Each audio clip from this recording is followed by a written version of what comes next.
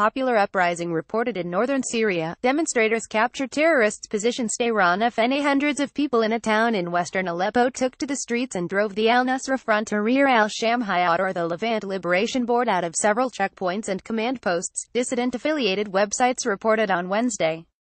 The websites reported that hundreds of residents of the town of Al-Artab in western Aleppo poured out into the streets, opposing al-Nusra's presence in their town.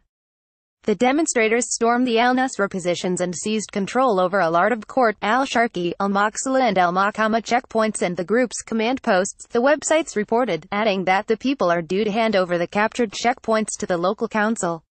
The websites added that a number of al-Nusra terrorists were killed and several more were arrested by the people in the uprising. Al-Nusra has gathered almost 3,000 of its fighters in western Aleppo to attack Nur al-Din al-Zinki's positions from 3 directions.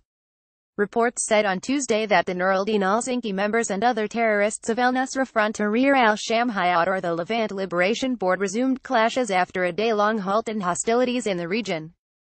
Al-Zinki and al-Nusra exchanged heavy fire near the 111th Regiment base, the small town of Dar al-Iza, the village of Takad, in a region near the villages of Ajel, Tadal and Oahil, and the small towns of Kaaf Arnaha and Al-Abskamu in western Aleppo. Meanwhile, al-Nusra dispatched a large number of forces and military hardware, including tanks and vehicles, to the battlefields in western Aleppo and northern Idlib to face al-Zinki fighters. Also, al-Zinki sent its military equipment to the village of Takad in western Aleppo and clashed with al-Nusra in the village of Kaaf Arnahan. The two rival terrorist groups reached an agreement on ending clashes on Monday.